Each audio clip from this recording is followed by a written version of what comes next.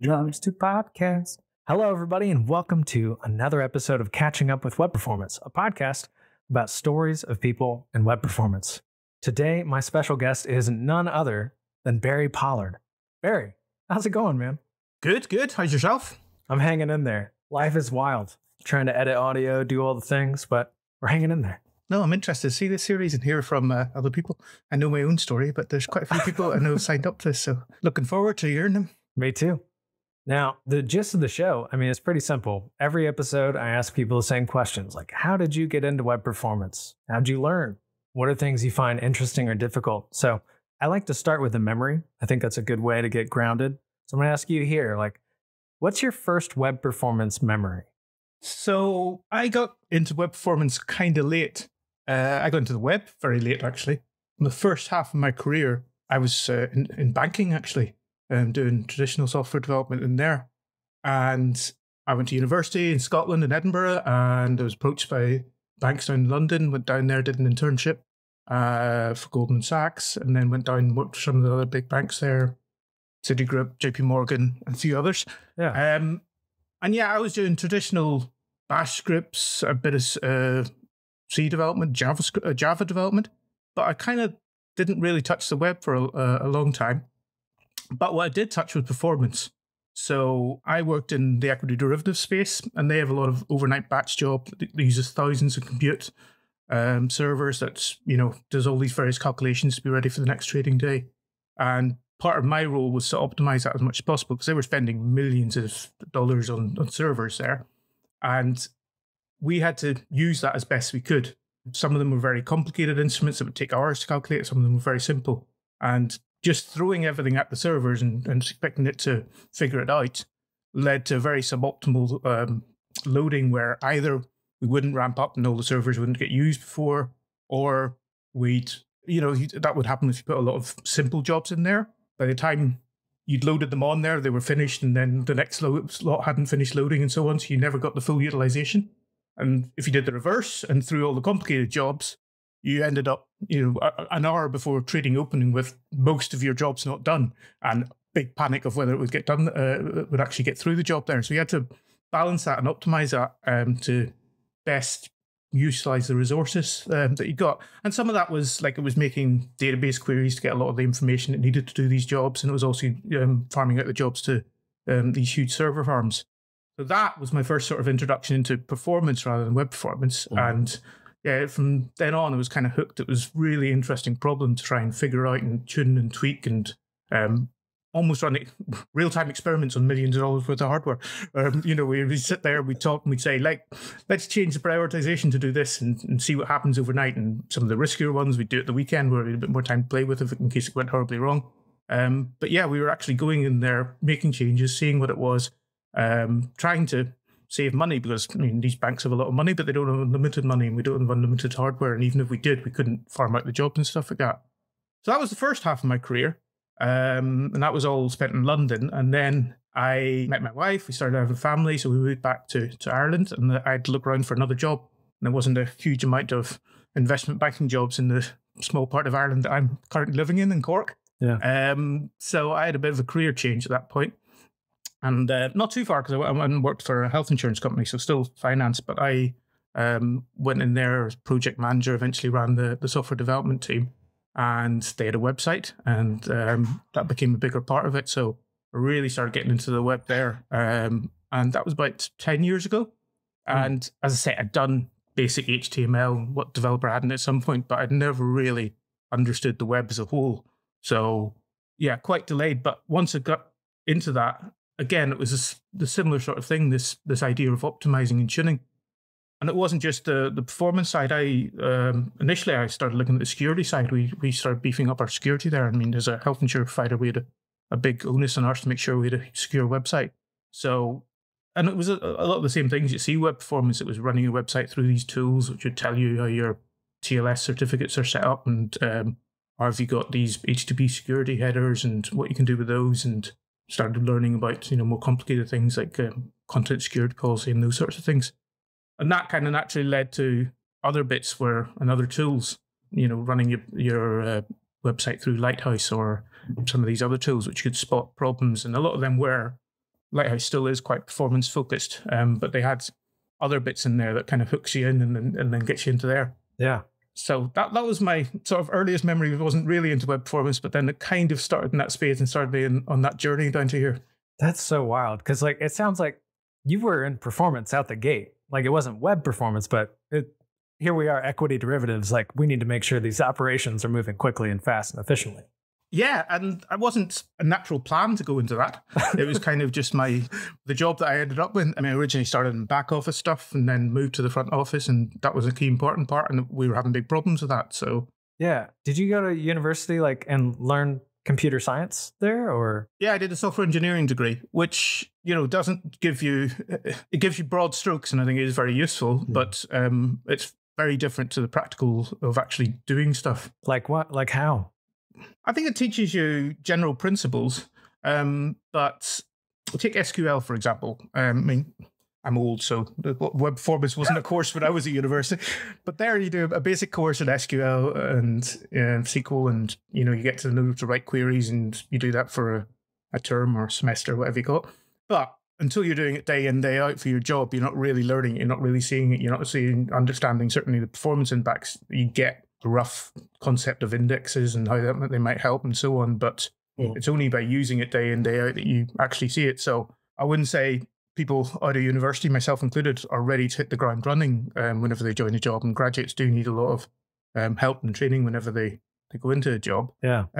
But what it does give you is a great grounding in a lot of concepts and a broad scope of the whole software development lifecycle and process and what can do.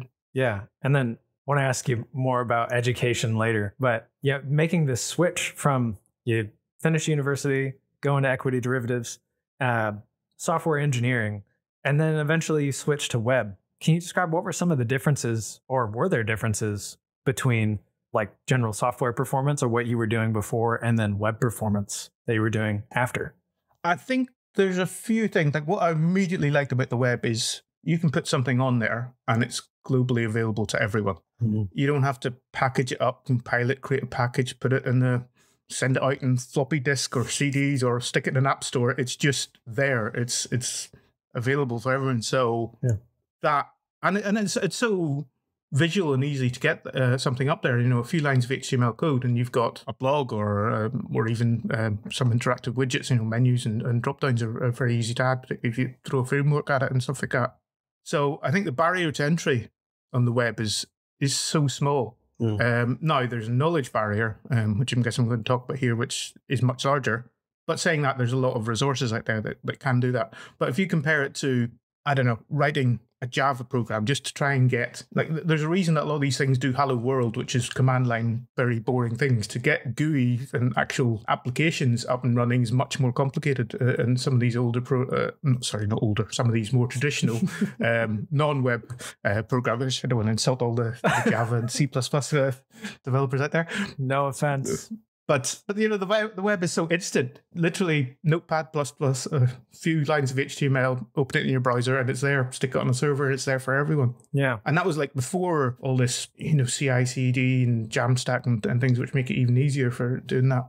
Yeah. Are there things then that, like, because there's some of the differences or some of the things that excited you about the web? It's instant. It's publishing. The barrier to entry is so much lower. Are there things that you were able to, I don't know, what do you think may have equipped you, or what things did you take from your experience in software optimization and bring that to web optimization? I think, again, I'm not very technical in a lot of things. I get massively invested and geeky about certain things and develop passion for it, like I have for web performance, and I read up about those. But I think what I was good at was the broad strokes of seeing the whole thing or knowing a little bit about this. My JavaScript is still terrible, by the way. My CSS isn't that much better.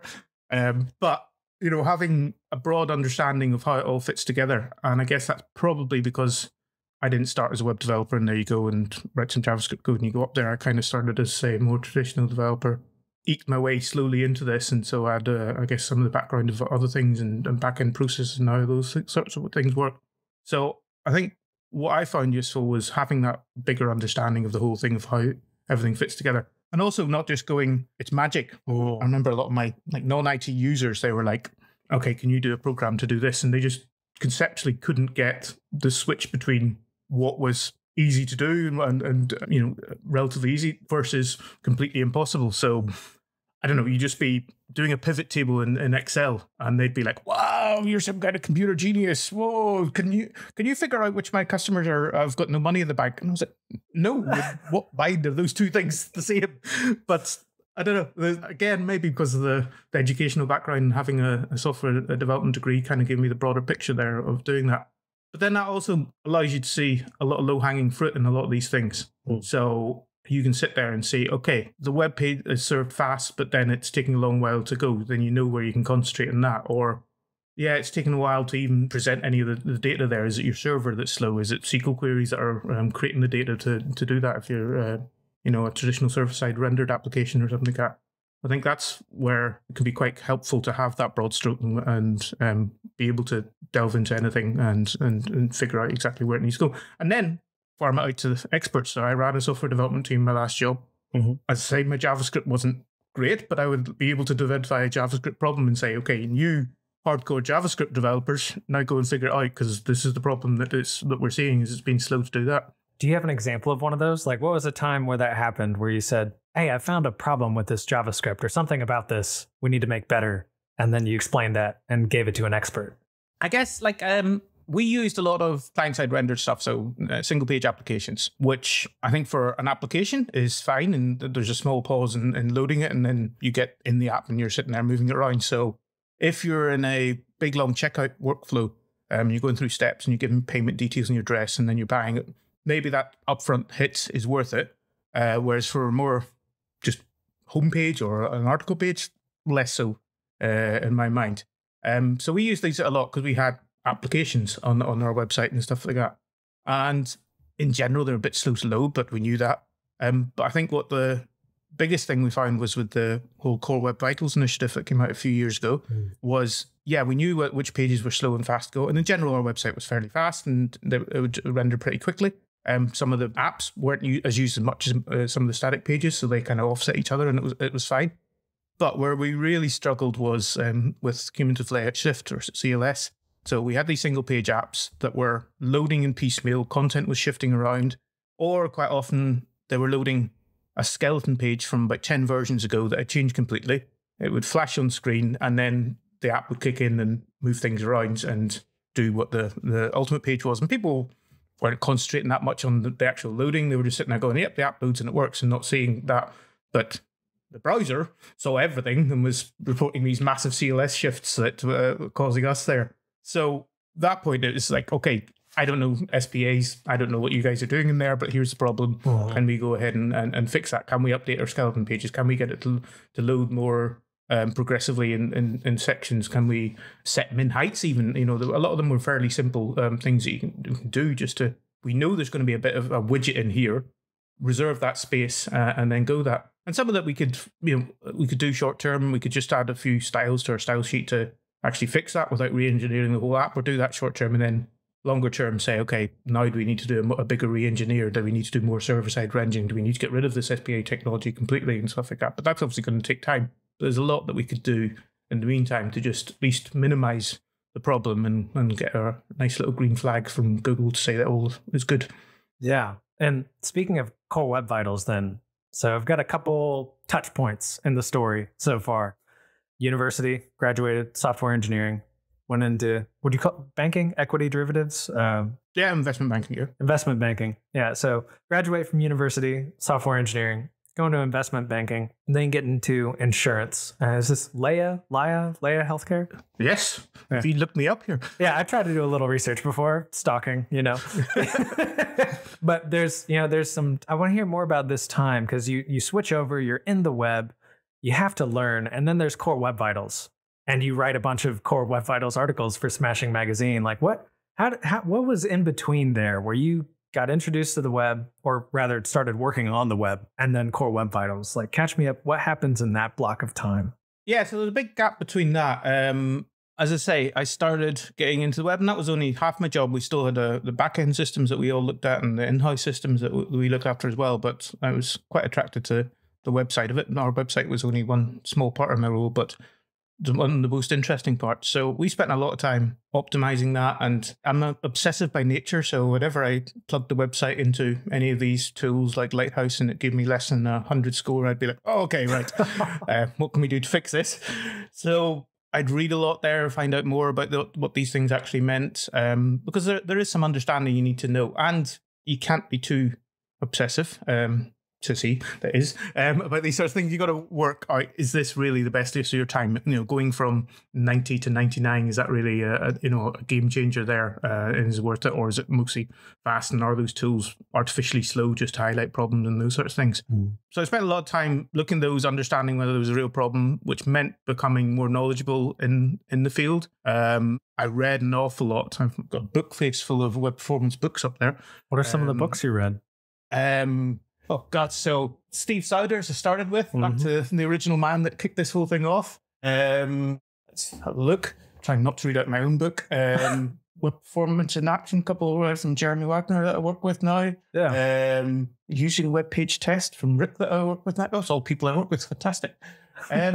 Yeah, quite a few just there, and I've got more in my Kindle. Yeah, I'm just obsessively reading loads of information there. Also, people were blogging a lot. I really like this about generally the web community, but web performance community in particular, people do blog a lot. And some of the more interesting sites aren't from, the big names. Like which ones? Well, like individual bloggers, which what I started doing. I think that's more interesting. They seem more real and honest and do that. And also, a lot of them, back in the early days, a lot of the big websites, the Googles, the Smashing Magazines and so on, weren't necessarily doing so much on web performance. It was a bit of a niche topic back then. So you had to go to niche people. Yeah. Do you recall anybody who was talking, or like who were some of those early bloggers that you followed? Oh, God. Loads of people. Like names are escaping me now. UAF Vice did a lot of stuff. I watched a lot of talks about them. Pat Means talks are brilliant. Jake Archibald obviously does a lot of stuff in that area and does really entertaining talks and stuff like that. Andy blogged a lot on that. Tim Varick. Yeah, there's just loads of people in the community. Tons of them. Doing there, and they find weird and obscure things that aren't in the manual as such, but kind of makes sense once you can again put the whole piece together, which I find really interesting. Do you have any that come to mind, like any of those interesting weird things? So Matt Hobbs wrote a lot about web page test and how to read the waterfalls, and he found all sorts of weird, obscure things with, I don't know whether they were EV certs or cores is his favorite subject. Oh my God. Matt's article, his web page test, like how to read a waterfall chart, is so comprehensive, it's unreal. Yeah, and he kept adding to that and all that. But again, there was the weird things of, hey, I noticed this. It was, why is this going, and delving into that. And like the community is incredibly open for that sort of thing. There's people engage a lot on Twitter. You were able to speak to some of these people whose books are on my shelf on Twitter, and they would respond back. And there's a Slack Web Force channel that's really active, that people are sitting there constantly helping and stuff like that. So yeah, I kind of got into that and got really interested in reading that. And then responding to that, I guess I probably started in Stack Overflow, and I started answering a load of questions there. Asking very few questions, by the way. I think you can look up, I've asked about 3 questions in my Stack Overflow life and answered hundreds. I don't know. That's interesting. So you learn more by answering than by asking? Yeah, and I find mostly the problems that you got aren't unique. And there's a wealth of information out there if you just know how to search for it. And I think searching is a skill that, again, some people have and some people don't. So if you dig hard enough, you can usually figure it out yourself. And I say, you're not unique. There will be someone who's experienced the same problem. Hopefully they've written up about it. And then that's the other thing, is whenever you find something that's slightly different or took you a while to figure out, I love to blog about it. I love it when other people blog about it there, and then other people can learn from it. So yeah, outside of my job, I started blogging at that point. And again, the barrier to entry is cheap and relatively simple. So my blog hasn't been touched really since I put it up there. It looks awful. I don't think people are coming there for design tips or anything like that, but it's functional. It's got a load of articles that people started reading.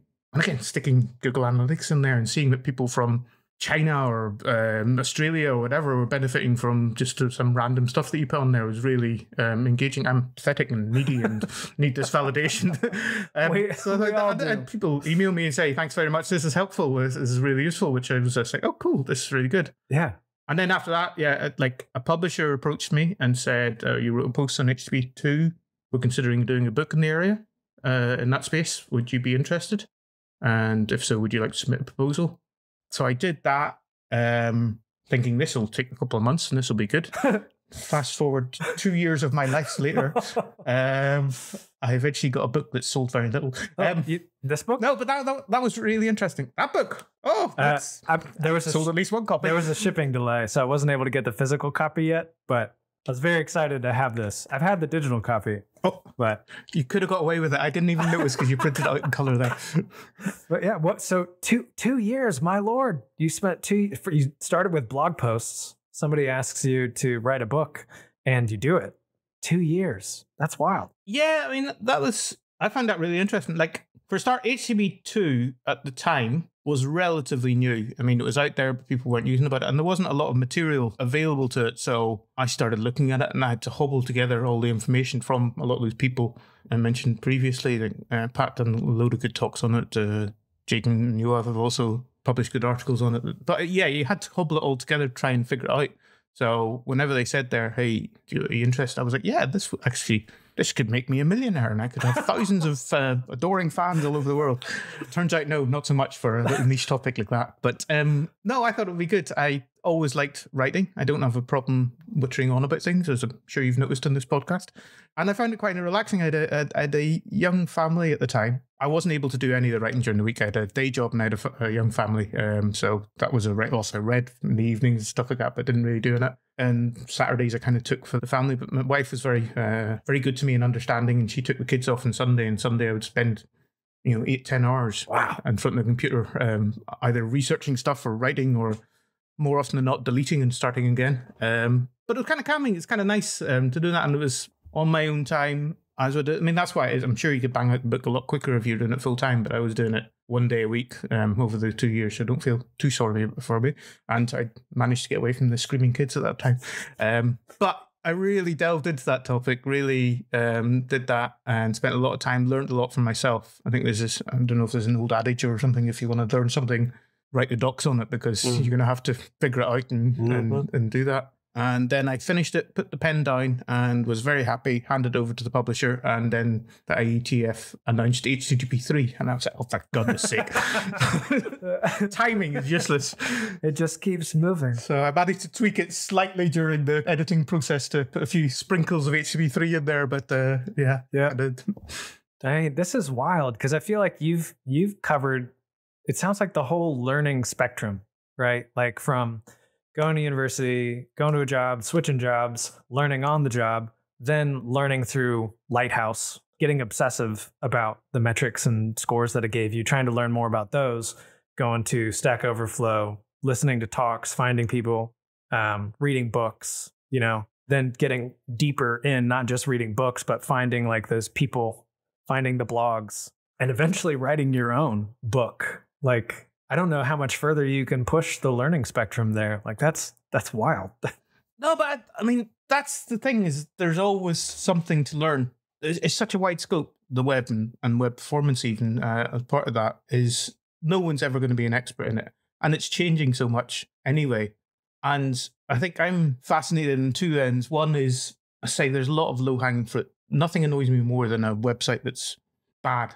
And by bad, I mean slow often, or just doesn't load, or breaks half the time, or you click a button and you get a JavaScript error pop up instead of it submitting, and you're like, oh my God. So a lot of those can be fixed quite easily, which is even more frustrating that they don't fix these things.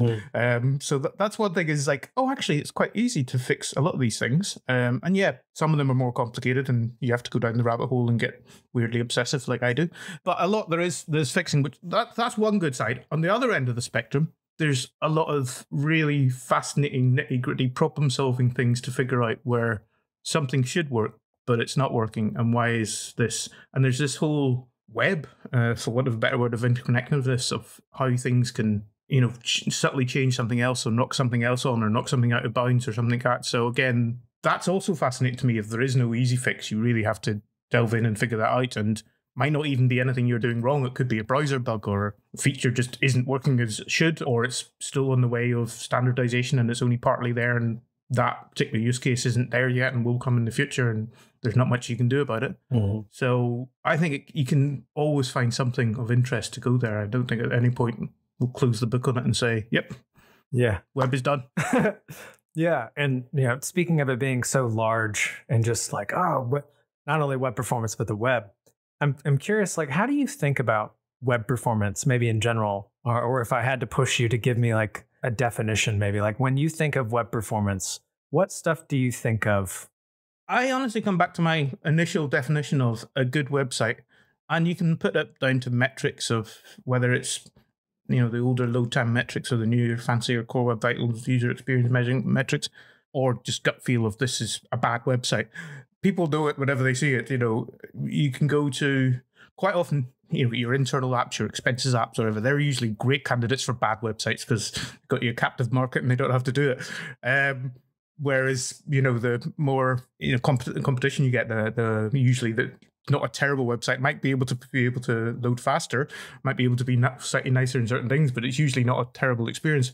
But whenever you load something and you're staring at a white screen for ages, or like I'm in just outside the city of Cork, but it's quite a small city and it's not long till you go out into the countryside, or you're on a train and nothing loads and you have to hit refresh a few times and you're still staring at the white screen, or even worse, an SBI spitter, and those things annoy me and frustrate me, and I'm just like, oh my god, how can you have such a bad website? How can you not have personal pride in what you're producing? How are you happy with this? And I know there's constraints and people aren't doing it, but certainly whenever I was in charge of a team that did that, I did my best to make sure that it was a good website. It loaded reasonably quickly and was pleasurable to use rather than a pain to use that you're only using because you've got no choice.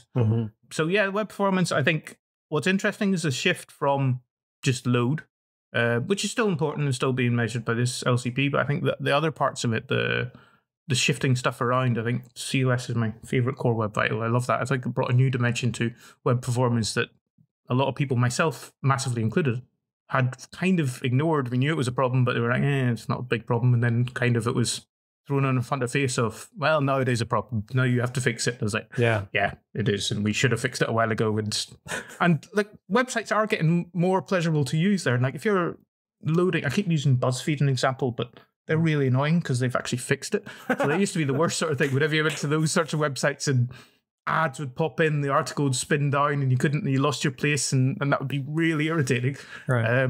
I know they did an awful lot of work to try and fix that, which again, I think was driven by that initiative, which is really good. So it's not just about getting something on there, it's actually making it usable once it's on there. And then even after that, buttons should be responsive and clicking and moving around, scrolling shouldn't be all jittery and yanky and so on. So yeah, I think that again, we're at a point of evolution in web performance where we're moving from page load as a measure to full page lifecycle, which is quite interesting because it's kind of the next step of, we knew about that for a long time. Not everyone fixed it, but we knew it was a problem. Now there's all these other things that we kind of intuitively, or maybe at the back of our heads, knew it was a problem, but never really surfaced before as that's web performance. Right.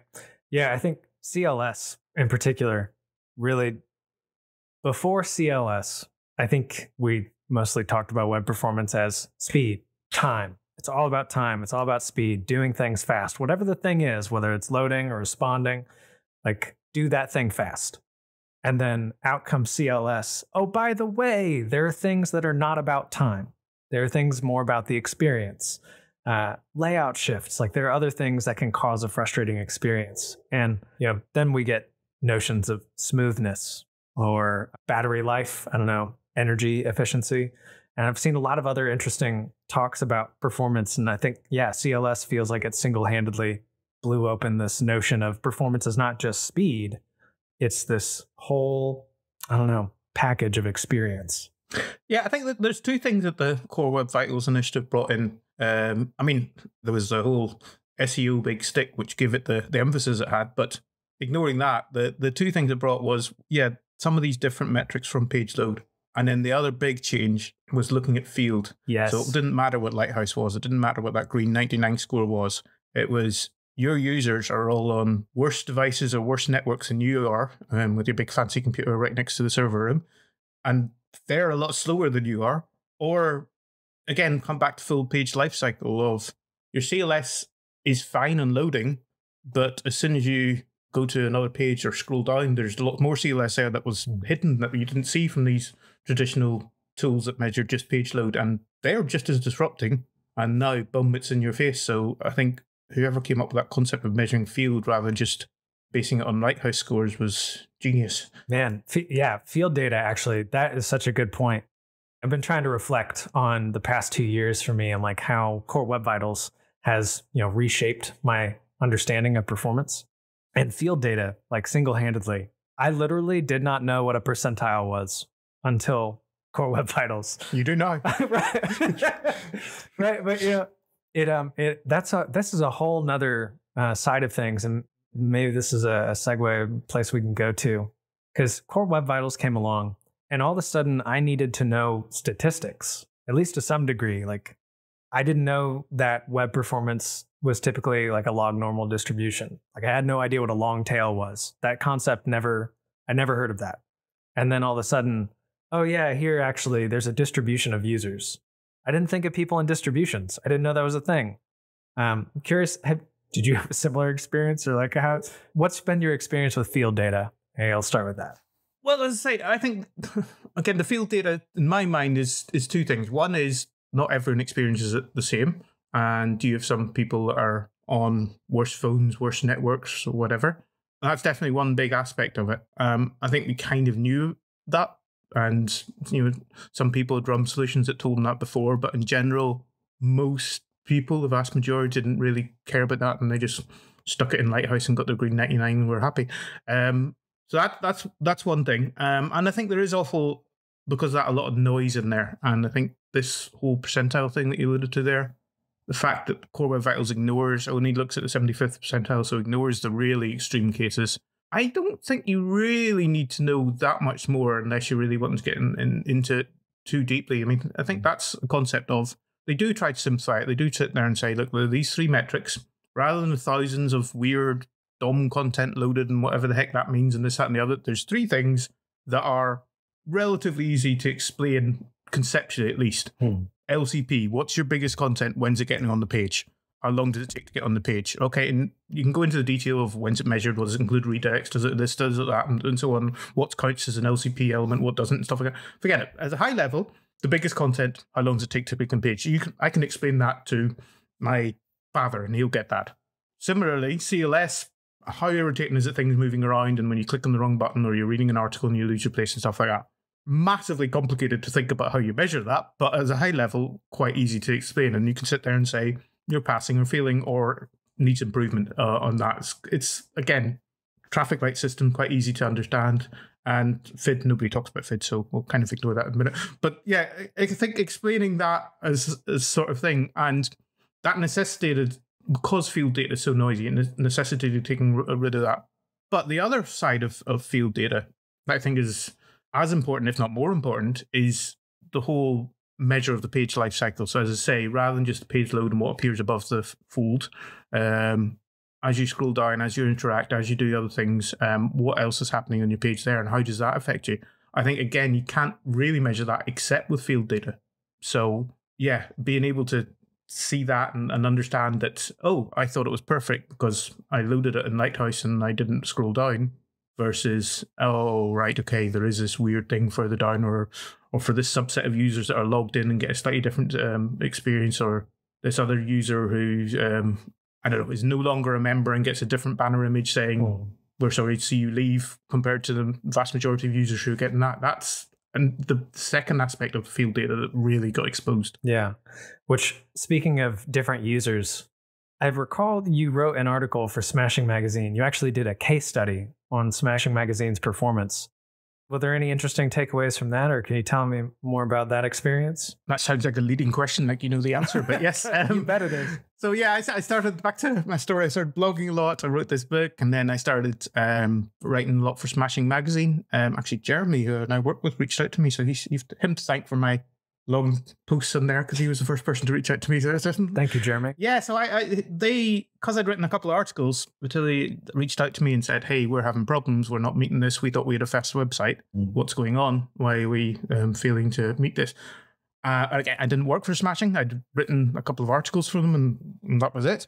But this was quite an interesting thing. And again, I got nerd sniped. So I spent a long time looking at it, trying to figure out what was going on here. Because at the same time, I was trying to figure out for my day job, but I was also figuring out for my after hours geekery and blogging. And I was like, the Smashing Magazine is a fast website. They have spent an awful lot of time optimizing it. Vitali runs a course on web performance, and he used to produce a big, huge checklist of all the web performance changes that happened that year. So the fact that he couldn't get it right was interesting to me. And again, plugging it through the Lighthouse and stuff, it did show it as fast, but it was showing as a problem in their core web vitals and in their crux data. So spent a lot of time trying to figure out what that was and certain pages, and it looked to be a lot of older pages rather than newer pages, and we couldn't figure it out for a long time. And then we started collecting their own RUM data, because like Google makes a lot of it free through Crux. I think actually slight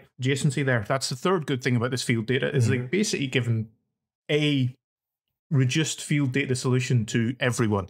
I don't think it's a full RUM solution, and it's all very high level, and it can be frustrating that you can't dig into that and so on. But they've basically said, plug in any URL into PageSpeed Insights, and you can see what any website, their field data looks like. Are they a fast website or not based on their users? Which again, I think just democratized field data. Before, RUM solutions were very niche and often quite expensive, and people wouldn't think about doing them unless you had you get the budget signed off by your IT director to install this and spent a lot of time doing it. Whereas suddenly, boom, you just had it there. No, I don't think it's sufficient, and I think you do need to, if you are wanting to invest in web performance, then you should invest in a RUM solution on top, because I often said, actually just wrote an article on this about the differences between Crux and the other one, is Crux will often tell you you've got a problem, but it won't tell you enough detail to say where or why or how, whereas a full RUM solution, and it's public by nature. There's some stuff that they can't make available to everyone about other people's sites. It's not very fair. Whereas a RUM solution that only you can see and you can control doesn't have any of those limitations, and can't see that.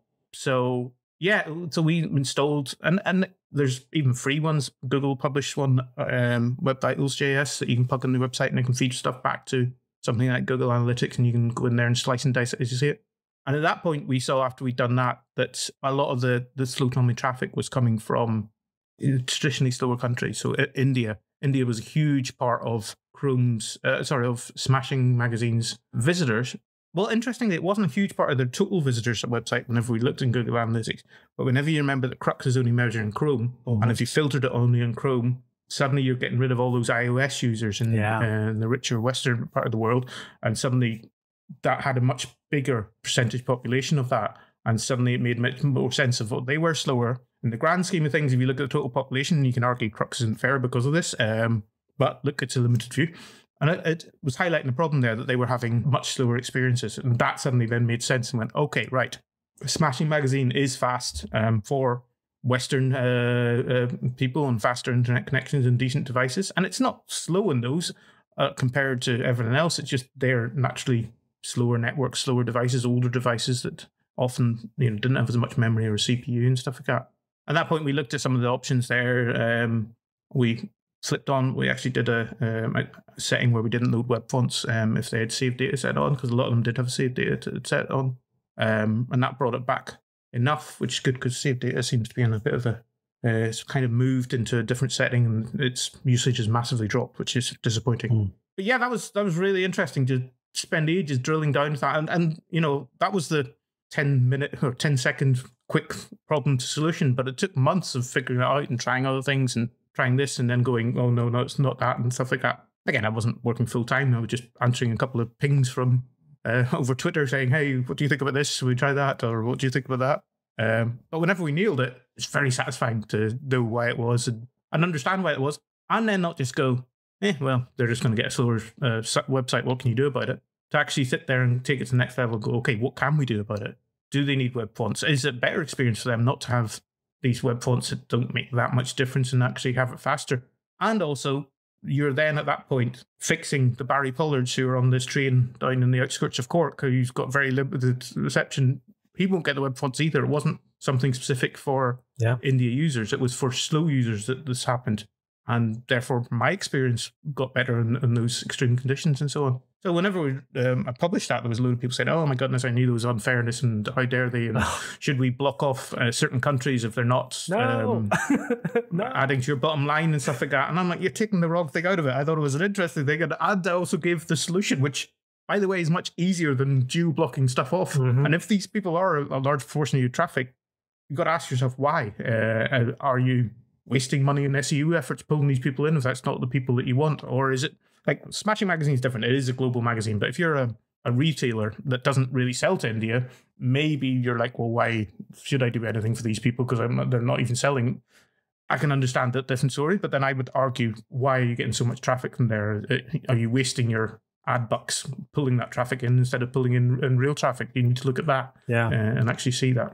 Man, I feel like we could do a whole nother couple hours talking about, like, how do you know? How do you choose? What are these trade-offs? Like, man, tons of great stuff. Unfortunately, we are coming close to time, so we're gonna have to wrap up here. I'd love to know, maybe in closing here, just like, what are you doing now? And where are your interests leading you now? So I'm incredibly lucky in that I moved on to my last job that I spent a lot of time talking about, and I work for Google now, working on Core Web Vitals. So nice. I'm getting paid to do my what I was doing in my spare time, to do that full time. It's fantastic. And it's a bit of a dream job for me, so I'm really happy. Been here a few months now, and I'm working in the DevRel team. So my job is literally to speak to developers, do this outreach, do a lot of the stuff that I was doing, blog as what I can, go to conferences. But as I say, get paid to do this full time as opposed to a very small part of my last job, which I probably overextended and definitely did into my spare time. So my wife's happy that I might get some of the evenings back to spend with her rather than geeking, because hopefully I'll get enough of it during the day job. But no, and I say I get to work with a lot of these people that I've admired and read up for a long time. So it's fascinating to chat with these people every day and see how they're approaching things. And being on the inside, there's a lot of, big evil Google doing this, or a big corporation telling us what to do and stuff like that. But working here, and again, I've only been here a short time, it's just people generally trying to do the right thing and trying to their best to do it. And they haven't got it all figured out yet either, but they're doing their best to fix that. And there's always bugs in software, and there's always things that we can do better, but it's a never-ending journey that we're just going to keep on trying to walk down. So that's what I'm doing now. I say it's been a few months, so I'm sure I'm going to find out next week that all the bad bits of the job that are horrible compared to what I've enjoyed doing up to now. But so far, it seems to be going great. Well, that's fantastic. I'm excited to hear more from you. Excited to follow along the blog post, see the outreach of Barry Pollard. Thanks so much for coming on the show, Barry. Really appreciate your time. No problem. Thanks very much for having me.